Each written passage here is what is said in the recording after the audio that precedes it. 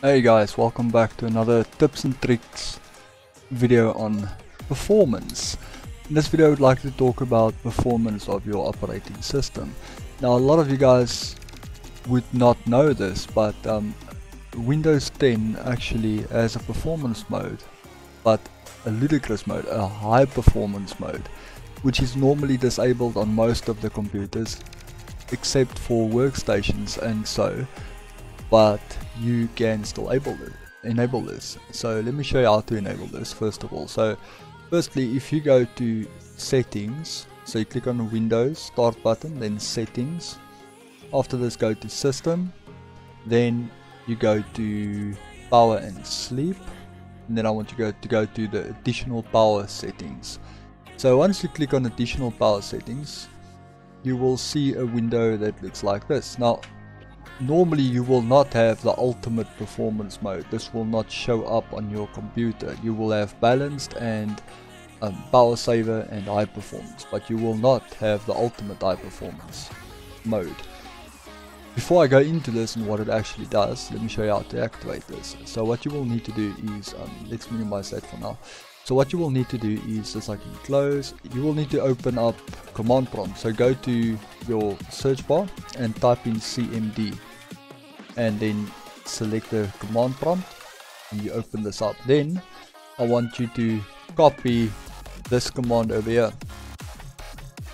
I will put this command in the information section down below so that you can copy and paste this.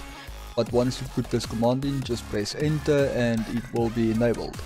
Now if you go back to your power and option settings, you will see that you will have the ultimate performance mode. Now you can click on this, then you go to change plan settings. If you are using a laptop or something that uses a battery, you can fiddle around with this, although I would not suggest that you activate this on a laptop or something that uses a battery. The reason for this being is, if you go into this, what it basically does is everything in here is tuned for performance instead of power efficiency. So in other words, your Internet Explorer, your JavaScript timer frequency, maximum performance, desktop background settings, your slideshow is available, wireless adapter mode is set to maximum performance, everything is set to maximum performance. So if you would like your computer to run on optimal performance, this is a very good place to start, as Windows 10 actually limits quite a lot of things that you can do. So with this being said, this is how you enable ultimate mode, as I would like to call it, the ludicrous mode. I would not suggest that you always run on this. This is for peak performance. If you do have a high-end computer, then by all means activate it and leave it at that. But if you would like to save your computer a little bit of hardware processing power and so, then I won't say keep this on. Maybe turn this on when you need to activate this, and when you are running a program, I don't know, for video editing or something like that, then yes, definitely activate it.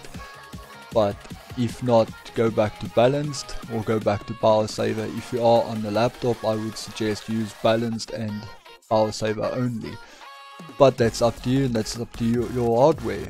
The type of hardware that you have will obviously influence on what settings you can run constantly.